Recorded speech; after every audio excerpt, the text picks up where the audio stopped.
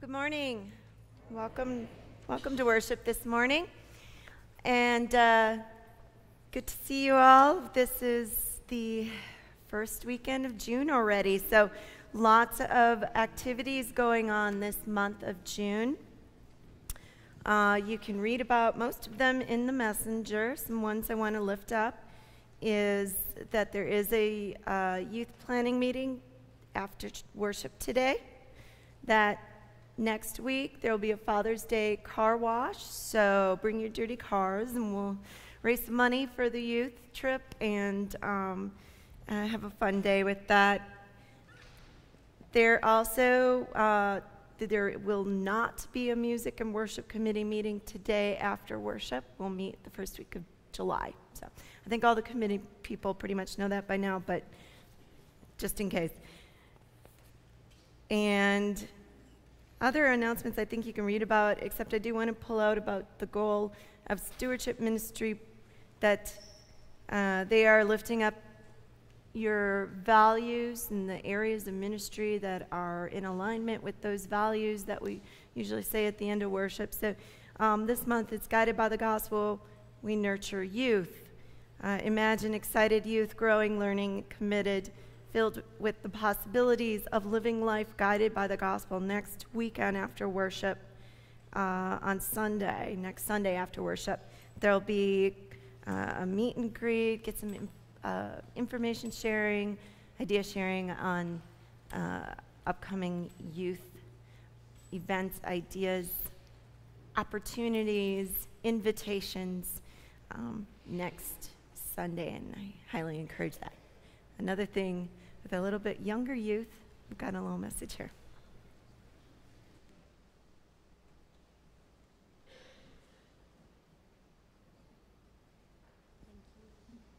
Good morning.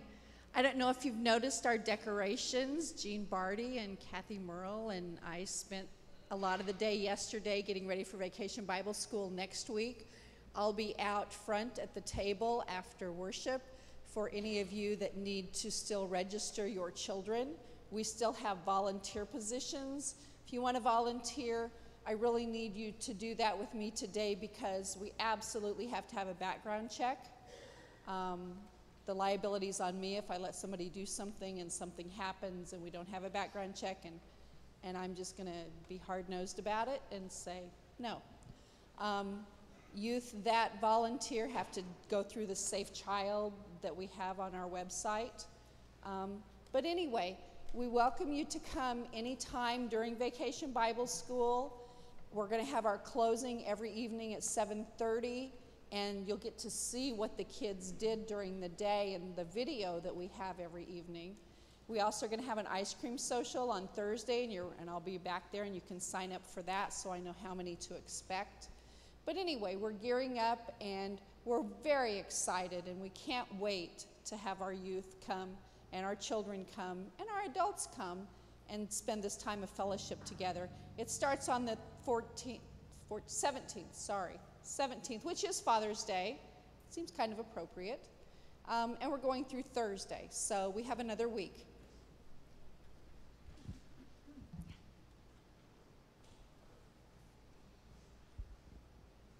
Good morning. I just wanted to say very quickly that the Messiah House, the Safe to Sleep House, is going to start taking donations this week, Saturday especially. There's numbers in the messenger if you want to call and need to have things picked up. Otherwise, call, make arrangements with us. I will be there most of the week this week, and we'll be there on Saturday if you want to drop things off on Saturday. So thank you. Sorry, one more. The 2018 ELCA Youth Gathering is coming up, and part of what the kids are doing is gathering books for the youth. They're going to Houston, so the school teachers have given lists of books, specific books that they would like the youth to bring to gather from their churches. So we have put a board back there that has the books that they want us to bring. They're like Pete the Cat, okay? So they're very simple, easy books. They shouldn't be very expensive. I kind of made it like a tear-off. Well, the boys made it like a tear-off. tear off the book and then put it in the bin below. And we need those books by the 24th because the kids leave on the 27th. Is that right, Paul? The 27th of this month. So nothing like last minute, but we're going to see if we can at least get some books to take with us. Thank you. One more. So I've got this big cross on, and I got this as a gift from the Synod this weekend. It was my 5-year ordination anniversary, so I got a certificate and all this stuff, so thank you. I thought I'd wear it. So with that, let us worship. Please rise and sing.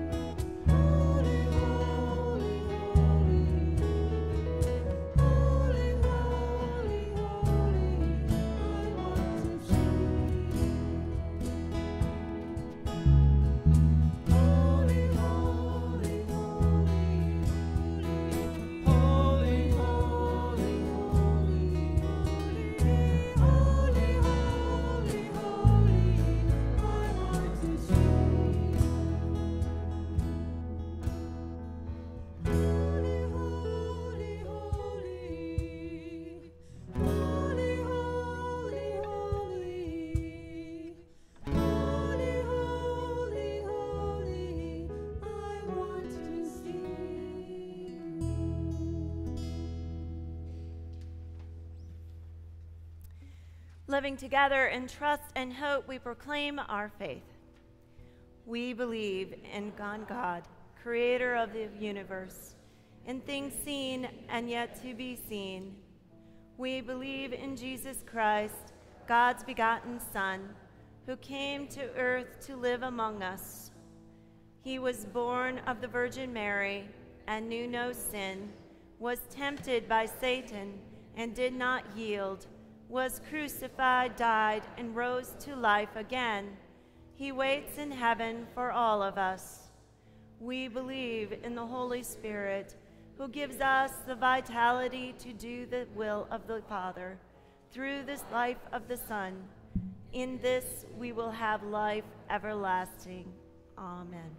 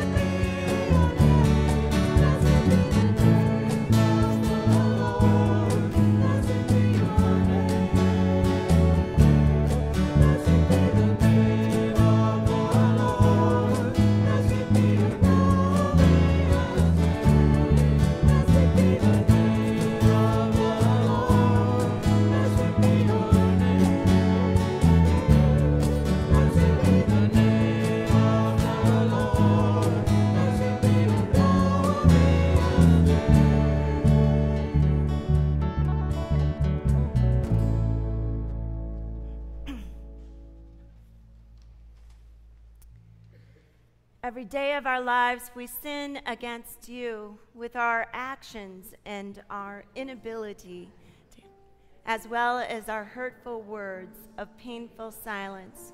We continually drop the ball.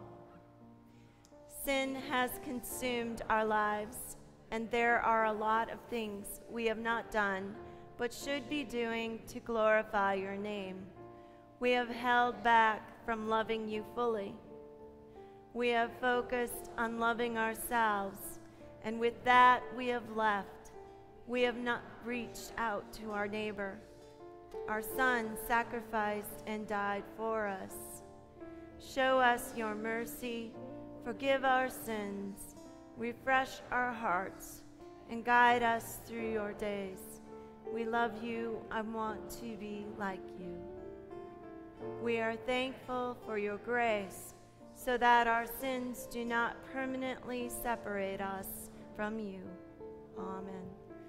And gracious God, we are thankful for your grace, and we lift up our confession to you, and we receive now the assurance and the everlasting gift of the entire forgiveness of all our sins.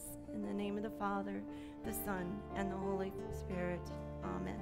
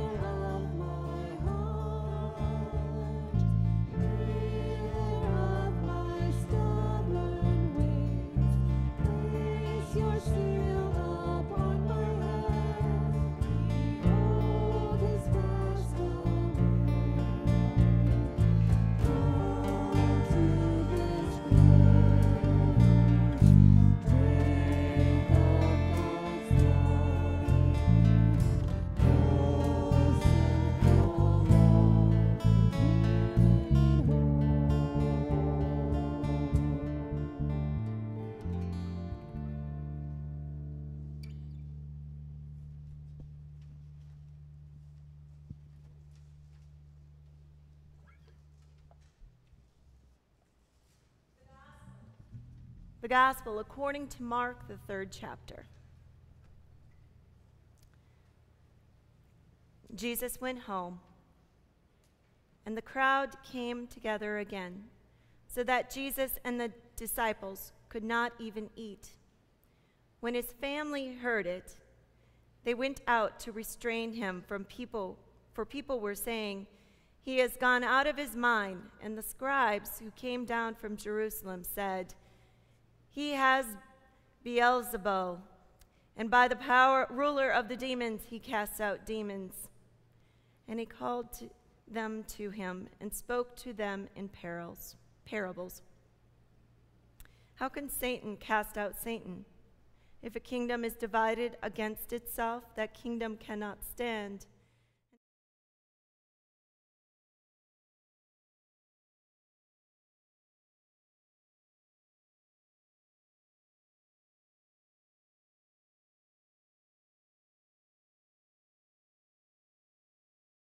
Man's house and plunder his property without first tying up the strong man, then indeed the house can be plundered.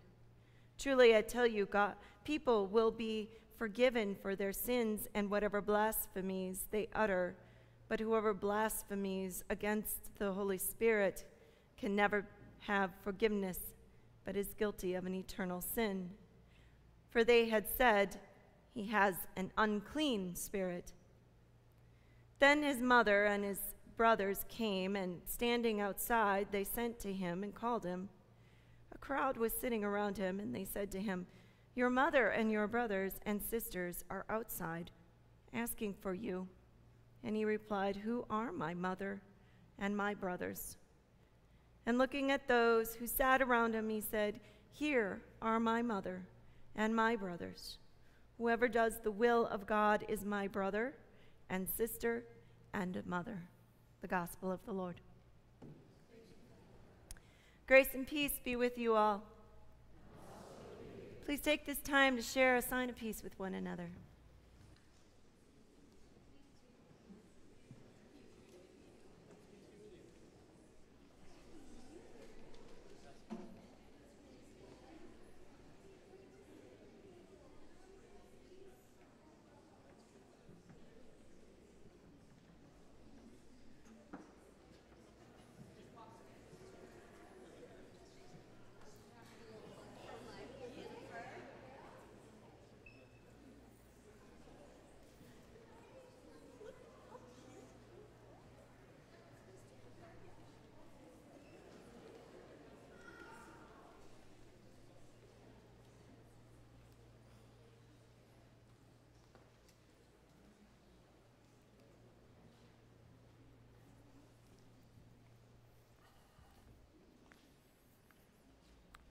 May my words be in harmony with the universe, contribute to its justice, enhance its beauty, and help bring peace to all the world.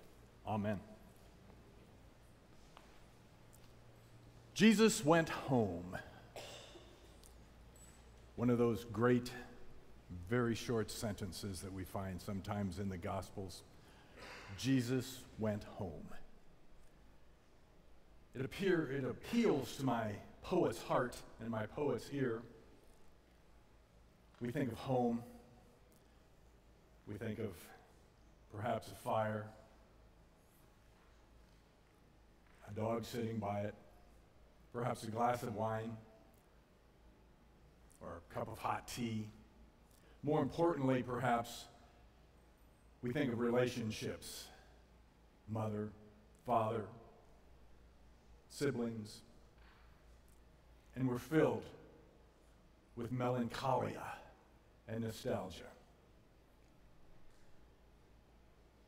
This isn't the place we're talking about today in our gospel reading.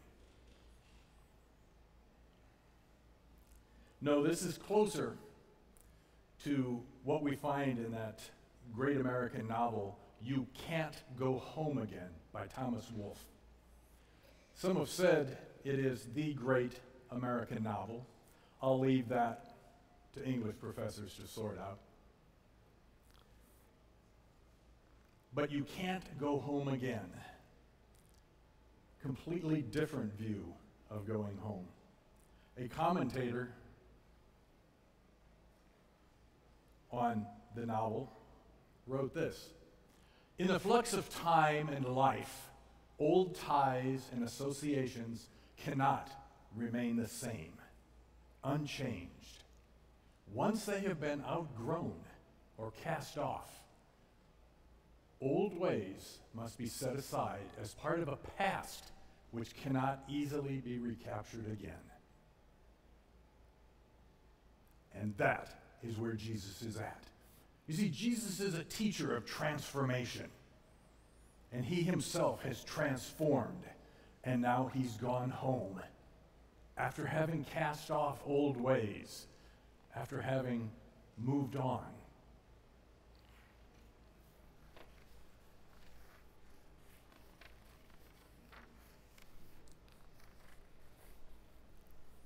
We hear also in the reading about the crowd, that the crowd was so huge that came to see him that they could not even eat.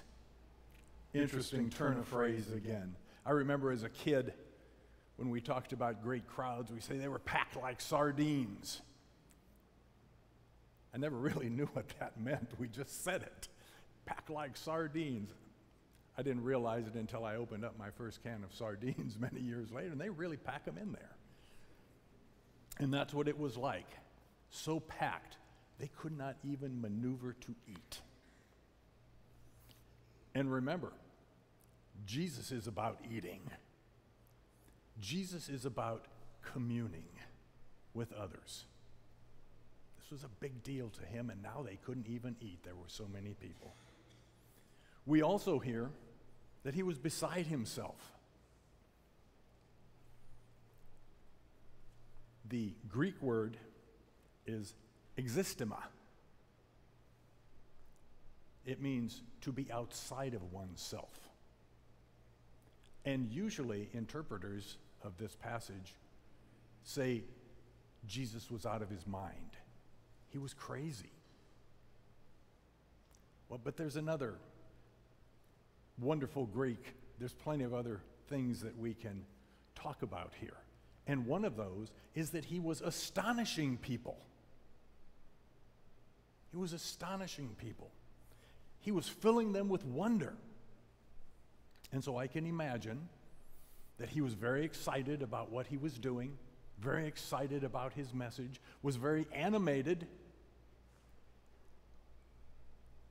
Maybe it looks like he was out of his mind. With enthusiasm.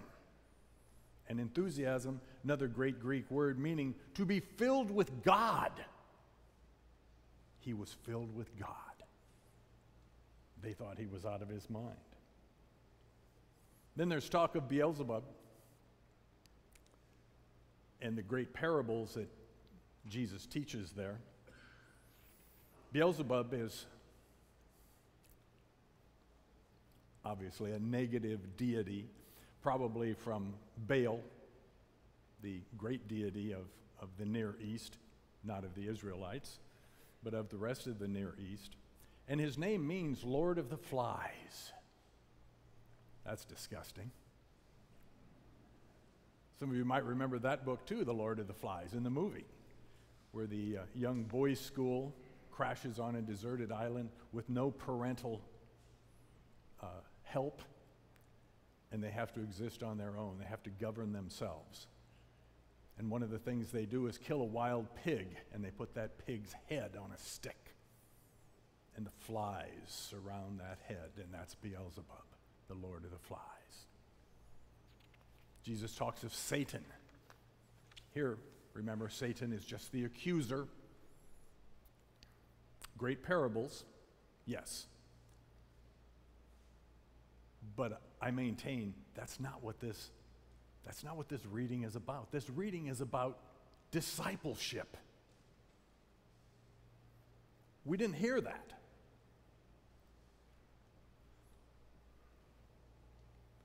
We didn't hear that because it's in the 7 verses that precedes Jesus went home. And he went up to the mountain and called to them those whom he desired, and they came to him. And he appointed 12 to be with him, and to be sent out to preach and have the authority to cast out demons. Simon, whom he surnamed Peter, James, the son of Zebedee,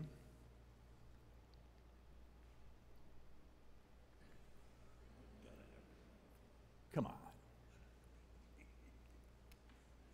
and John, the brother of James, whom he surnamed Boanerges, that is, sons of thunder, Andrew and Philip and Bartholomew and Matthew and Thomas and James, the son of Alphaeus, and Thaddeus and Simon the Canaanian and Judas Iscariot, who betrayed him. These are the 12 that he called. 12 in the Near East, where numerology was very important, numbers. 12 is the number of God's governance.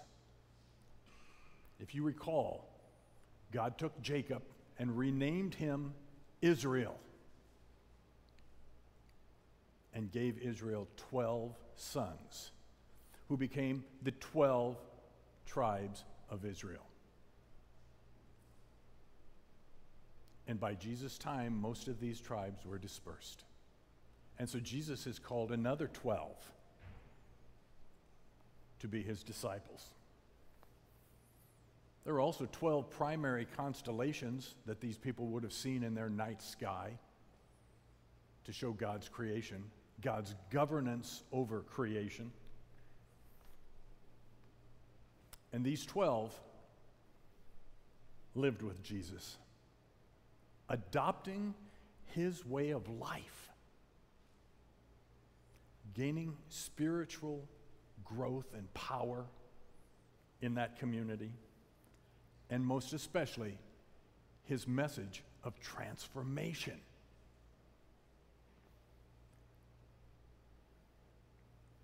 And that transformation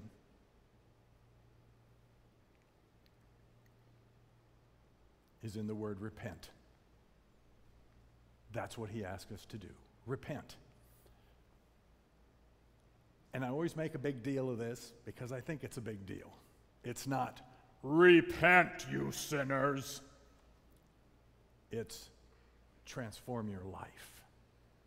The Greek word is metanoia. Turn around. Face God. Change your paradigm. Become part of this kingdom. That's what repent means. I love this picture. There were a lot of them that, as we looked, that showed repent. But this one, I think, comes closer to what Jesus had in mind. Turn yourself around. Face God. Transform. And notice in verses 13 through 19, he gave them the power, the authority over demons.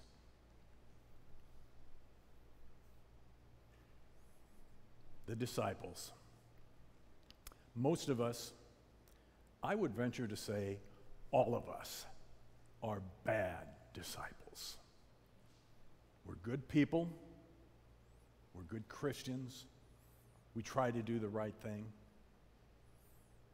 But we don't understand the concept of discipleship, of what Jesus called these 12 men to do.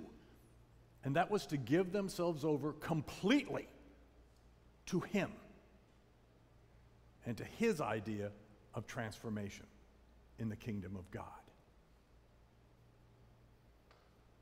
That's tough to do. And I will be the first to say, I ain't no disciple.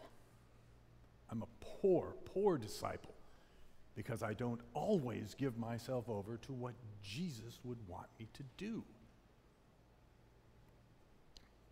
Let me give you an example. Hopefully everybody will remember this example. The Karate Kid.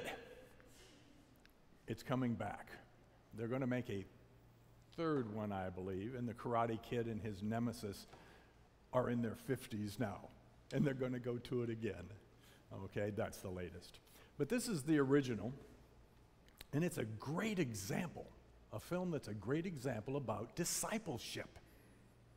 And if you've seen either of the first two, the Karate Kid, our hero, goes to Mr. Miyagi, and Mr. Miyagi says, I can teach you karate. Kid says, is good. Teach me. And he goes to live with Mr. Miyagi, and Mr. Miyagi treats him like an indentured servant. He works around the house, he washes the car, he's doing all of these things, and he's saying, when do I learn karate? This is what I came to do. And the great scene that's important much later is Mr. Miyagi showing him how to clean the car.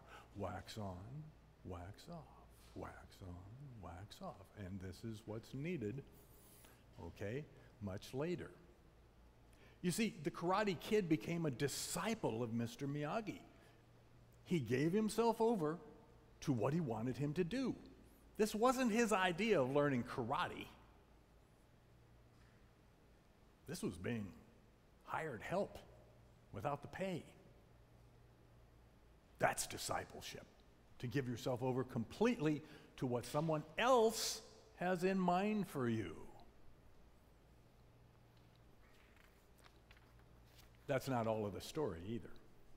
The rest of the story of the Karate Kid is very important. Remember the bad guys, okay, at the dojo? And he was one evil character. Win at all costs. Cheat. Do whatever you need to, but win. And we could talk about the ethical applications here, but I'm not.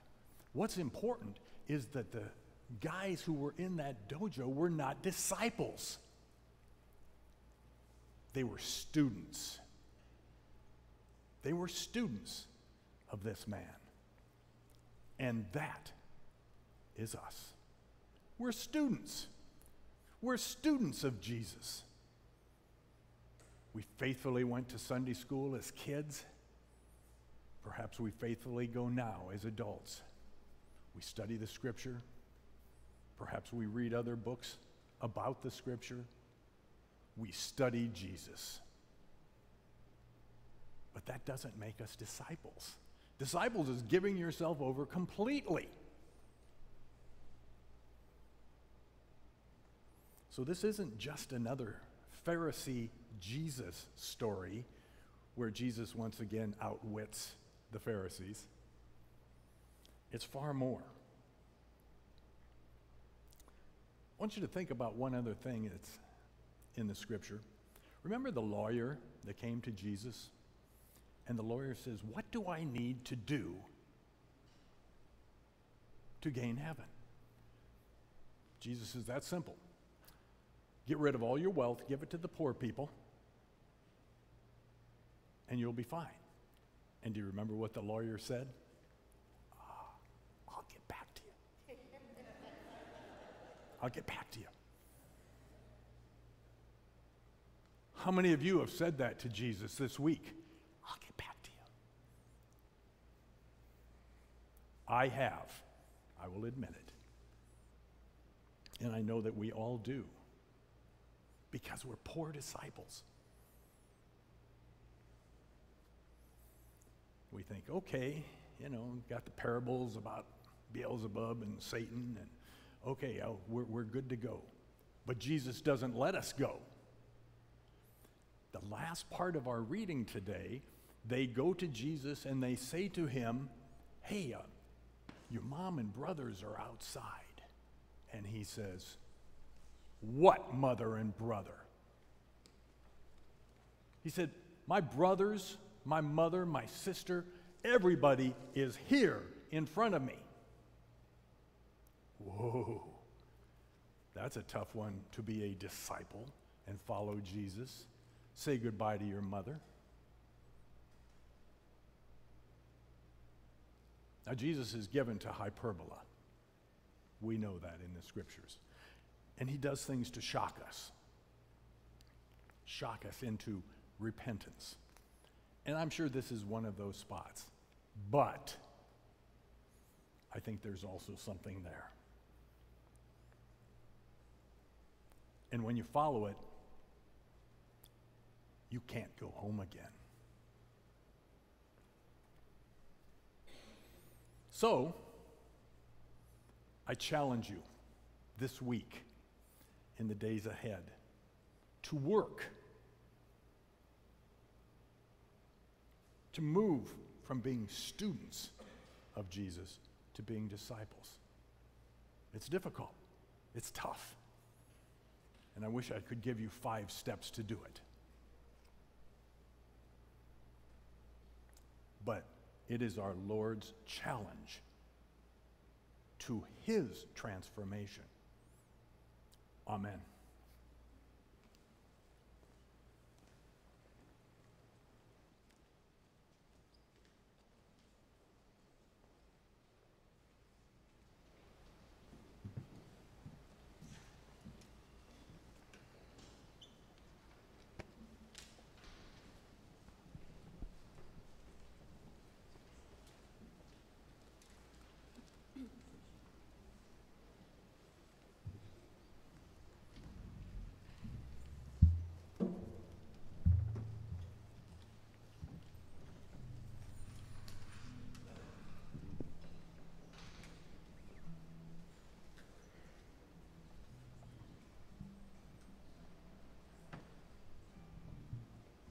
Please rise and sing as we share our tithes and offerings.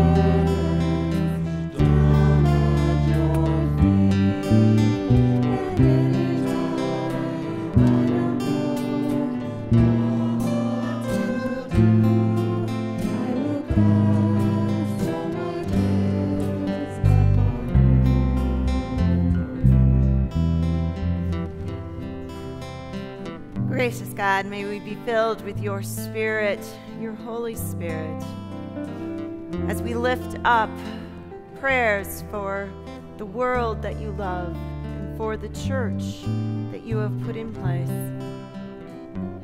God, you call your church to be one. You teach us that a house divided against itself cannot stand. We pray that we may overcome the separations that we feel in this body of Christ, that we recognize the value and the diversity of our family, of brothers and sisters in Jesus. Lord God, with you there is forgiveness and hope. You love your whole creation. Help us that our lives may be so ordered that we give creation a voice of hope. Empower us to be healers of your world. God, you still walk among us, and we still hide ourselves. We hide from you in fear. We withdraw from strangers and the unknown, and those who are unlike ourselves, the very people you call us to love. So we pray prayers that replace our fear with trust, remove enmity between nations, and grant us peace. God, your compassion, it continually reaches out into the lives of people. Visit with loving kindness those experiencing afflictions of any kind. We especially pray for Rosemary, for Heidi, for Elda, for Paul. We lift up prayers of sympathy for friends and family of Abigail, and especially for her parents, BJ and Amy, as they go through this very hard time. Renew all of us and prepare us for glory so that we do not lose heart. Jesus, more than those who watch for the morning, our souls wait and watch for you. In the coming months of summer, help us to be refreshed, to play while we watch and wait for you at every turn. And Lord God, you raised Jesus from the dead and promised to raise us with him, that we may be in his presence in that raising up. We remember those who have died, and we thank you for the steadfast love and power of redemption. By the sure guidance of your Holy Spirit, God, we lift up these prayers in trust and thanksgiving through Jesus Christ our Lord. Amen.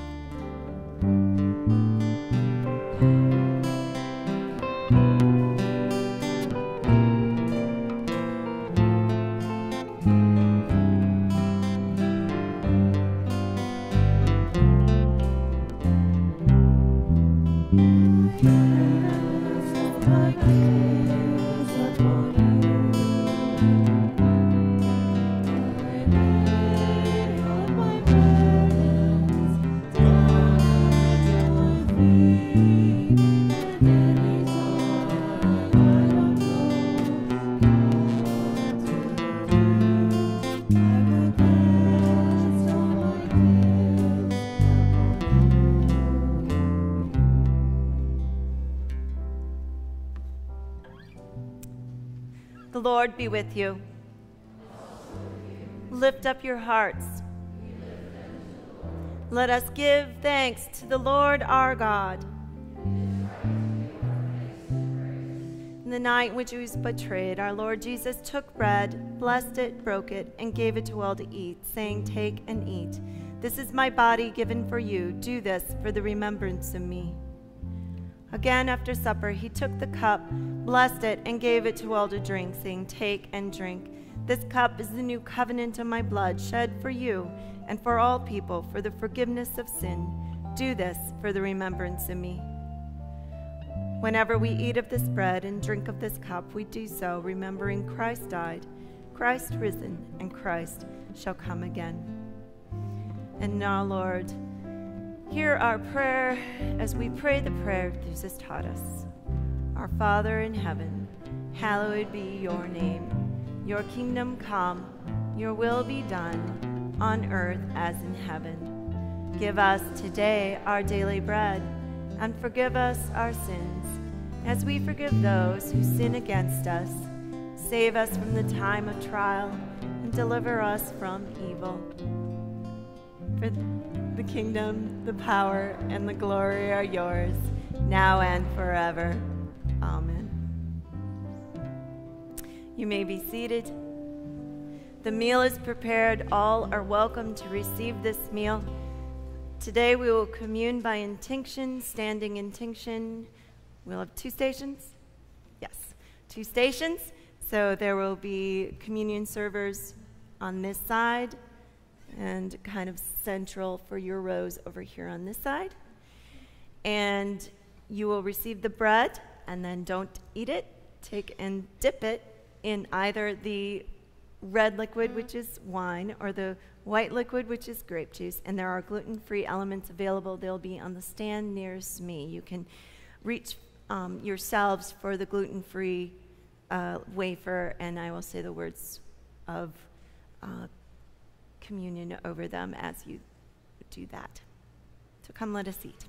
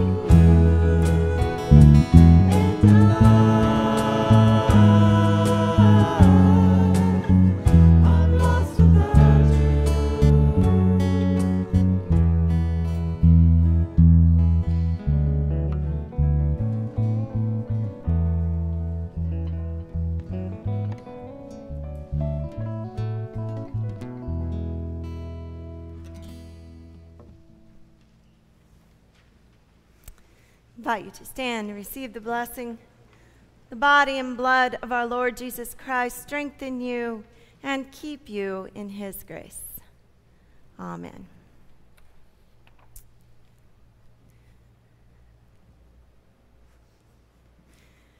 And now receive the blessing. May God bless you in your coming week.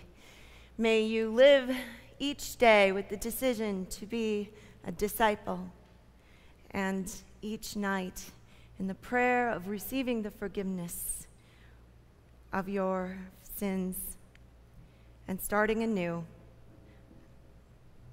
Thank you, God, for this great gift of repentance and renewal. Bless you now. In Jesus' name, Father, Son, and Holy Spirit. Amen.